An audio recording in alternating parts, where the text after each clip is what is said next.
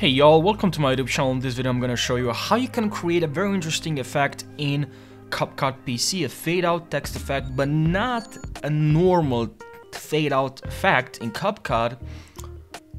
That's not what I'm trying to show you in this video. That's not what I'm gonna show you in this video. I'm just gonna show you something way better, I think. Okay? So let's jump right into the video and make sure you subscribe if you're new to my YouTube channel for more tutorials. So I have this text here and I want to add a fade out. You can add a fade out, very simple, from animation, and you can add here, or you can look for fade in or fade out. But as you can see here, we have fade in here in animation, and you have this text selected. Make sure you also have your text selected. And you can also select here, we have out.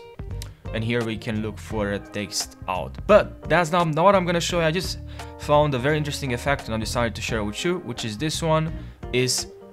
Let's hover chromatic trailing. Okay, that's just beautiful name. Okay, I like this name, beautiful trailing. Okay, and as you can see, select this effect, click animation, and now we can increase the duration. Look, if that's not beautiful, look, I think that's way better than a fade in effect. You can also add a fade in effect. You can't right now, but you can if you simply, what I like to do, just export the video or import the video and then add the fade in effect. If you're looking to do that, if that's what you're looking for, if you want to add a fade in and another effect, but that's not what I want.